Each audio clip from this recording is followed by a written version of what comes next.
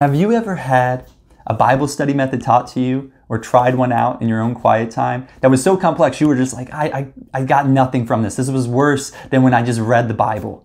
And you were just like, I just want something simple, something easy, something I could walk away and be like, God, I understand God better because I did this method when I read my Bible. Well, today we're going to talk about one. And it's all it is 3 questions. It's called the sword method. And to start out, the 3 questions, right, are what does this passage teach me about God?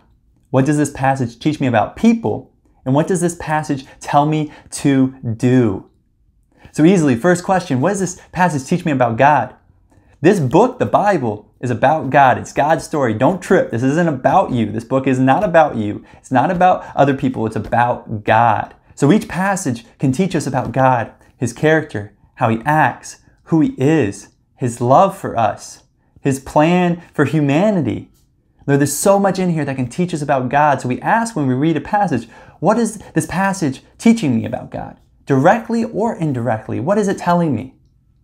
And then we ask, obviously, the second question, what does this passage teach me about people? This could be just people in general. It could be evil people, sinful people. It could be characters in the actual story. It could also be about who God's people should be.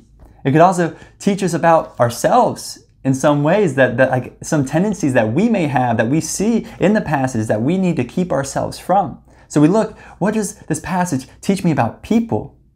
And then we ask finally, what does this passage tell me to do? So when we ask this question, we're looking at it and saying, this word is to be applied. And I want to walk away from my time with God knowing today I can live out something that I read in Scripture.